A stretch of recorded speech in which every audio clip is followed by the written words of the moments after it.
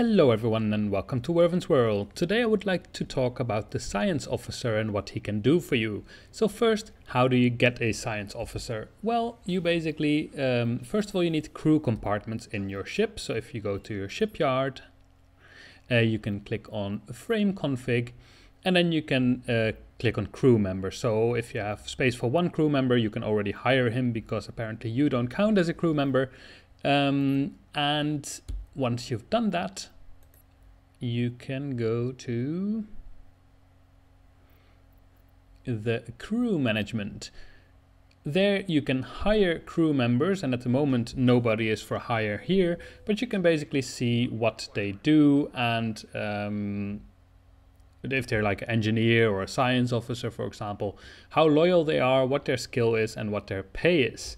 Then once you hire them, then they are your current crew member and you can see its stats and their salary. One thing you have to be aware of is that you have to open this crew management console fairly often because they do demand more and more wage, and you can basically decide how much wage they get. But if they don't get enough, they might leave you at some point. So make sure that sometimes to go back to the crew management console in order to adjust your pay, otherwise you might lose your officer at some point. Anyway, so now we have the science officer. So what does he do? Well, the science officer basically tells us, first of all, if we're somewhere where there might be interesting things to find, such as crates, but he can also tell us where there might, for example, be an asteroid belt or something. This is not very amazing in the explored places because you already know where the asteroid belts are, but if you're in an unexplored space, this might be kind of nice. But today I would like to show you how you can use the science officer in order to find crates. So let's jump to a system. The problem is that the science officer only tells you once every jump into a system where stuff is. So if I jump from here into this sector, then he will tell me, ooh, there might be a crate somewhere. But then if I jump from here there, he won't tell me anymore. So you have to jump out again and then in again. So let's see how that works. All right, let's see if we can find one of those things for the science officer. So basically I'll just jump into this system here because I remember the science officers had something to me about a place. So let's jump into this place here.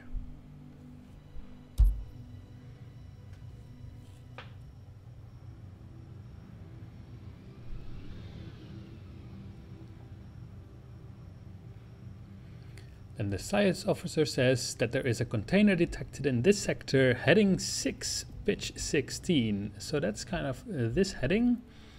And on the map, let's see, it's over there-ish. So kind of somewhere on this line might be a container. So now we need to jump out of the system again, otherwise he doesn't seem to repeat his information. So we basically just, where did I do that? Center? No. Set location? Yes, this one. I'll just add it as heading 6. So now it should be added to my map. Yes. So now I'll just jump out of the system again.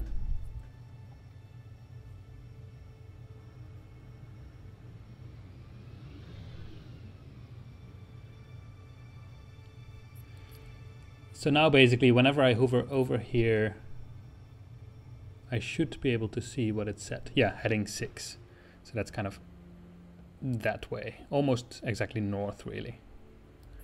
So now I just need to wait until my energy is restored again so I can jump again. And now I kind of want to know where on this line is it. So if I jump, let's say here, then it will kind of give me another heading.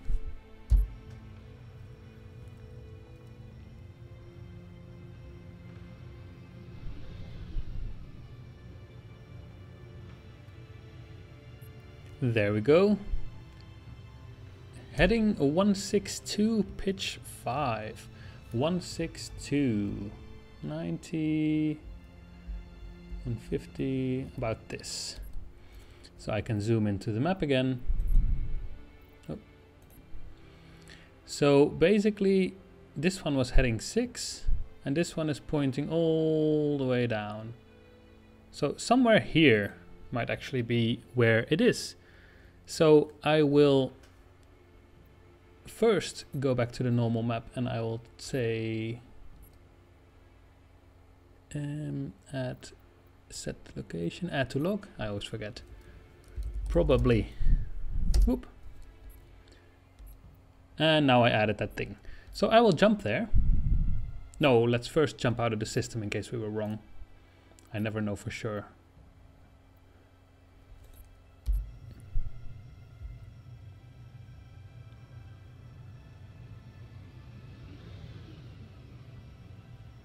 Although I guess we could go there and then basically put down a sensor station and we should be able to find it.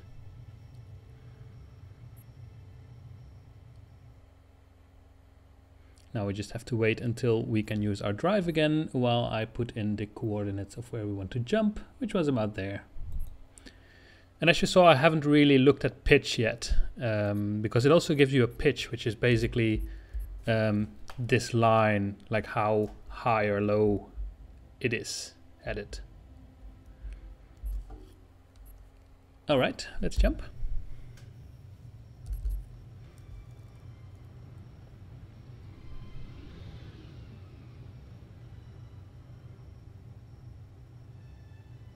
Container detected in this sector, heading 8. Heading 8. Pitch 29. So it should be somewhere there. So I could either fly, but I think I'll try to put down a sensor station first, which I'm actually not allowed to, I see now. Okay, then I'll just fly for a bit.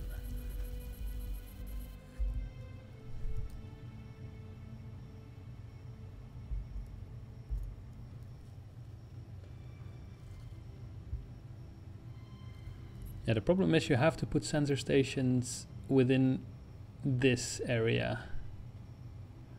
So there's basically nowhere I can really put it, unless I would put it like here. No, that's also not allowed.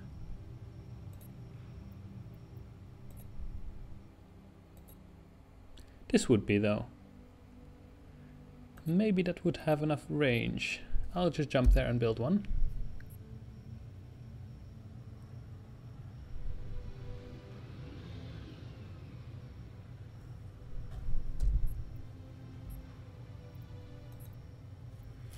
There we go. And now we see that we were not that far off. It's actually there. Let's zoom the map again. So basically, I thought it was here from my two very badly interpreted headings, but it was actually a bit more to the northern heading. So let's see if we can go there.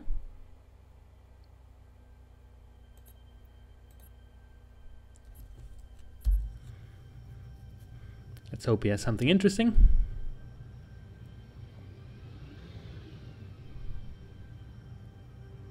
And now I see that purple thing on my map there.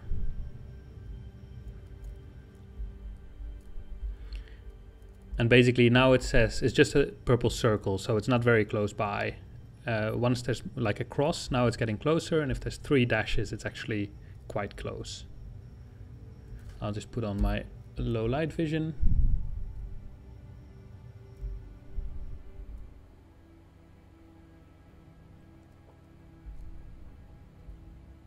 There it is. I can see it now.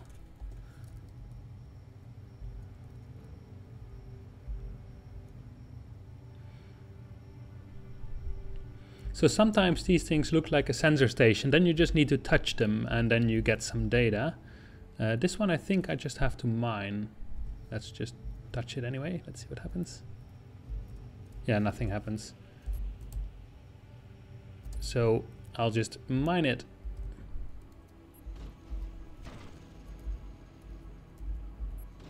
And it contains food.